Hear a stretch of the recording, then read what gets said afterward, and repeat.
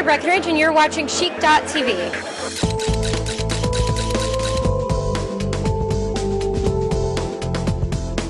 So anyway, Laura, you're looking lovely, and you're actually wearing my favorite color. Who's the designer here? Tara Dramone. It's absolutely gorgeous. Can you talk about the impact actually that your show, that Gossip Girl, has on fashion and the viewers? I mean, you come out with the latest styles on the show, and how does that affect you?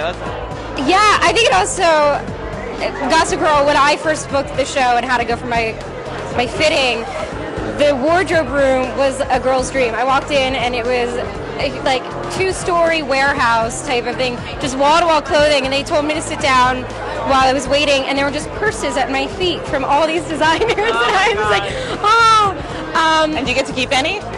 No, I did not, but they're just really, they get fashion and they get how much it means to a character, which is wonderful, because my character was from Des Moines, Iowa, and she was a teacher, so I wasn't wearing Chanel and whatnot, so I was wearing very much Banana Republic and brown colors, and then as I progressed and started having an affair, I started wearing jewel tones, and I really, whenever I play a character, I think a lot about what they'd wear, and I think Gossip Girl embraces that and takes it to a whole new level, which well, it definitely shows a lot about a character's personality and our personalities as ourselves.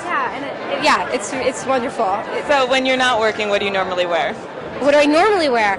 Well, I'm a really big dress person. I love dresses. I love sundresses. I love vintage finds. I go through vintage stores or flea markets all the time. I also go through my mom and my grandmother's closet. You usually see me in a dress before you see me in jeans, but I like jeans as well. It's usually dress and sweatpants.